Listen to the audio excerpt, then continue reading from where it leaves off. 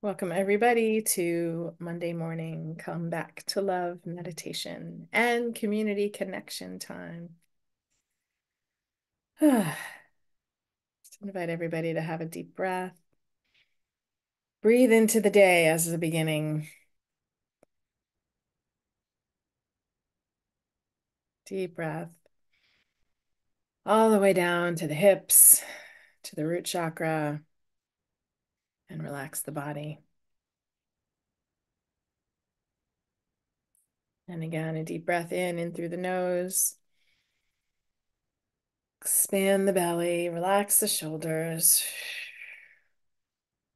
and relax the body.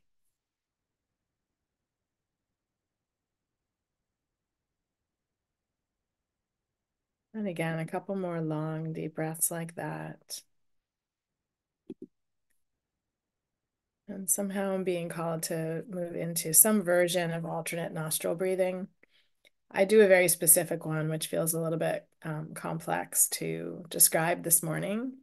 So just want to invite everybody, if you have your own version of alternate nostril breathing, basically you're going to hold one side, breathe in on the left, hold, and then exhale on the right.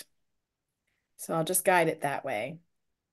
Hold, close the right, inhale on the left, hold for a bit, and then exhale on the right. We won't go back and forth unless that's your practice, then go back and forth.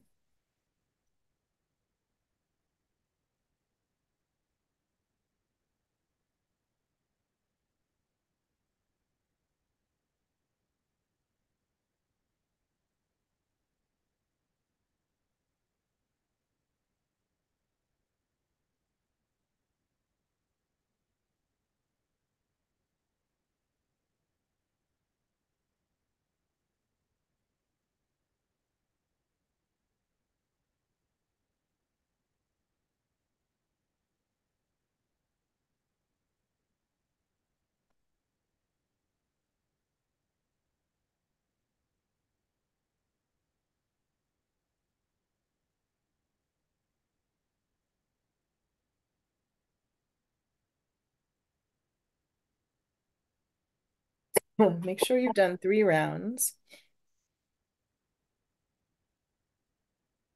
And it can be helpful to count. So for those of you new to the practice, I'm going to close off the right side and maybe count to 3. And then close both sides, hold for 3. And then exhale on the right for 3. That's one way to do the practice. So we'll do one more round all together. So close off the right, inhale for 3. Hold closed for 3. Exhale on the right for 3. Yeah.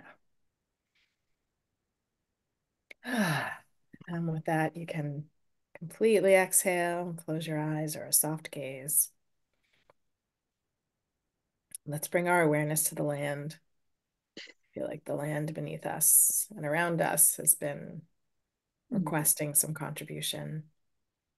So let's start by, as we usually do, making some connection with the land. Mm.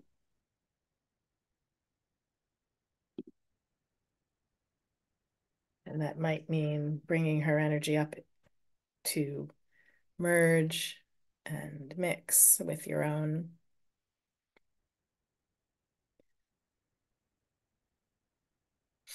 But also to really settle down into the earth and let her be of support.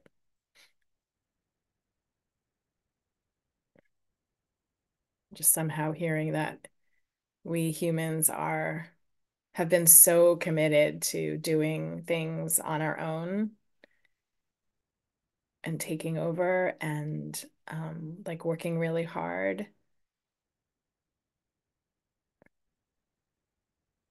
and trying to get things done and trying to get things accomplished and advanced, but that it's not in the flow unless we include the earth. I feel like the invitation is to relax and allow ourselves to be supported Allow her to support us. And then whatever change, whatever growth, whatever shifting we want or we require or desire, that we do it in conjunction with her, in collaboration.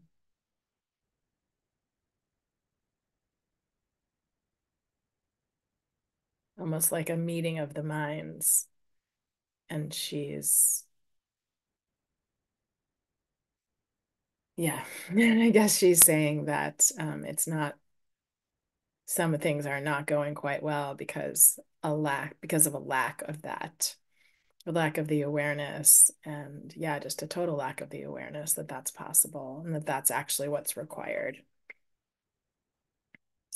to move forward, to flow, and to be successful and in alignment.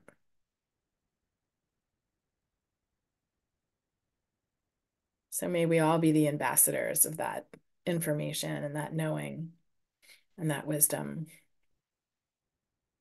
by doing it ourselves with our work, with our relationships, with our families, with our creative endeavors, with anything and everything. Like Mitch was saying, he's taking on or restarting a walking commitment. How can the earth or the land contribute? And how can you contribute to her as you take on your practice? And I think what the message is that there's more ease and more flow when we actually include her in it, basically everything. Huh. So I didn't expect all that to come through. So let's expand our energy fields, certainly to include the earth, to include the land, expanding outward in all directions with ease, with joy. Checking in on the left side, see if there's a need for a little support in that expansion of the feminine, of being in the flow with the feminine energy, relaxing into trusting of the flow. And that's where we can get stuck as humans. Um, we're so committed to the logical and the things that make sense and the science of it all, which is so important, that we're tending to trust the masculine energies more than we trust the feminine energies. I'm not talking about human bodies, just the energies of masculine, what would be masculine in the doing and the logical and the step by step, versus the feminine energy, which is more the flow and the intuition and the listening to the wisdom and allowing. And of course, we all have both and we all require both. But it feels like that feminine energy is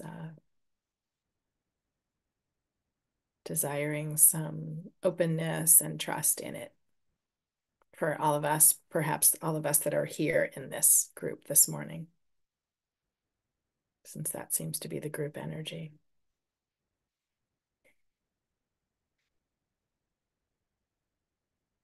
And maybe that's why the alternate nostril breathing came first, because it's about balancing energies, balancing the left and balancing the right.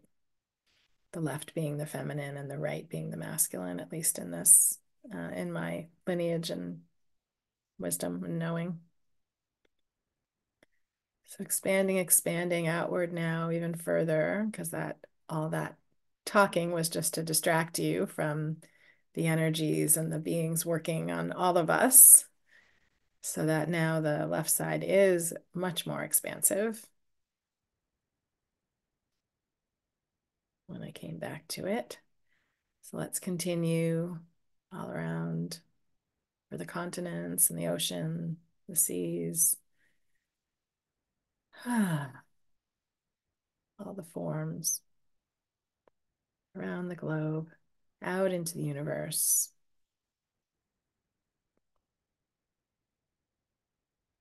As an ambassador also of love and peace, as you expand and Allow your energy to bathe others that require it. Being seen and unseen, known and unknown beings, out to the stars, the planets, and the other universes, wherever they may be.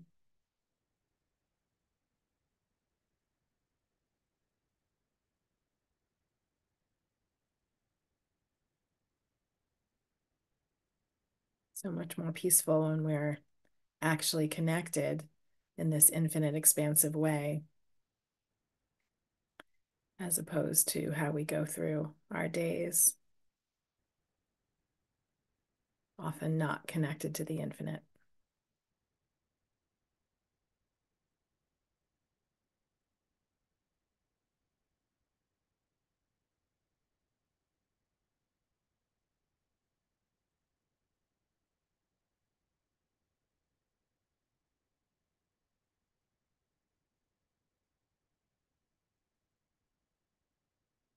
And as we stay in this moment connected to the infinite, I want to invite all of us to think of one, or just not really think, but become aware of one sensation, a body sensation, or an emotion, something that feels like it's been challenging in the last week or so.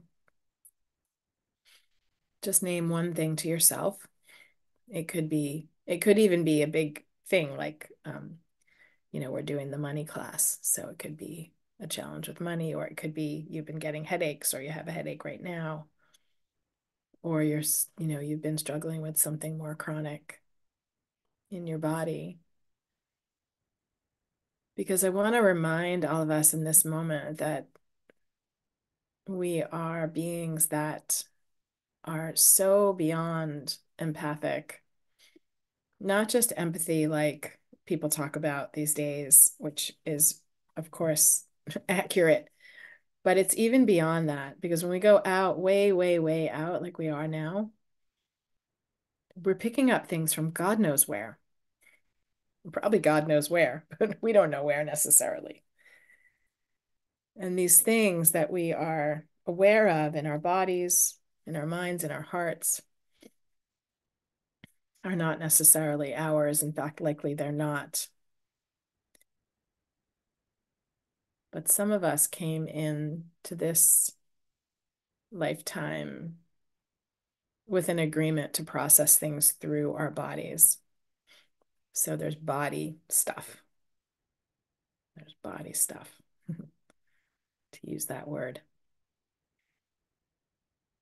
And it's not necessarily our, mine or yours karma to continue with that forever, to this lifetime on the planet. So connecting to the universes and beyond, I invite you to return to sender wherever that thing that you're looking at right now came from. You don't have to know where, but have the intention to send it back all the way, all the way, all the way back to wherever it came from. Even if it looks like, an accident that happened in this lifetime, or something you picked up, or whatever the rational mind, whatever this reality makes it seem, I would still invite that we are aware of things that aren't ours, that are from beyond, beyond, beyond. And a clear return to sender with intention, with consciousness, with light can help shift really quickly. One of the issues is that the mind just likes to hold on. So, like, we can shift and then the mind attaches. We can shift and the mind attaches. So we want to destroy and uncreate all of that attachment. It's like one of our one of our strongest addictions in our culture was that attachment. And it can be attachment to something traumatic or some drama that's happening or something that's painful. It somehow, in some way, brings us to life or gives us a purpose or something to focus on, something to distract us from what's really true about ourselves. So, what if we destroyed and uncreated all of that, all the necessity for attachment? And even returning that to where it came from, return that to sender as well, because it's not ours. Put on us from our culture, from generations, from really lifetimes that were so, so different than the life we are having right now. The evolution is almost mind-boggling from where even our grandparents were to this day right now.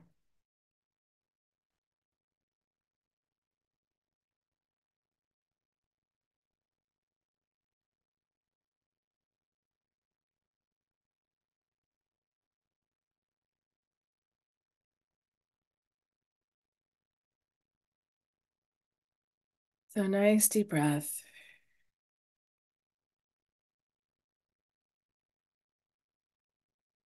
Staying connected and aware of the universes that you're connected and aware of. You can continue returning to sender throughout the day to connect back into this space that we're in this moment. You might even take your hand and give like your hand a squeeze to kind of get this spaciousness into your being and body. And you can come back to it anytime later by squeezing your hand and coming back to this spaciousness that is so, so, so infinite right now. That's kind of an oxymoron, I know, but it does feel really spacious. So feel free to stay in the spaciousness and just stay there.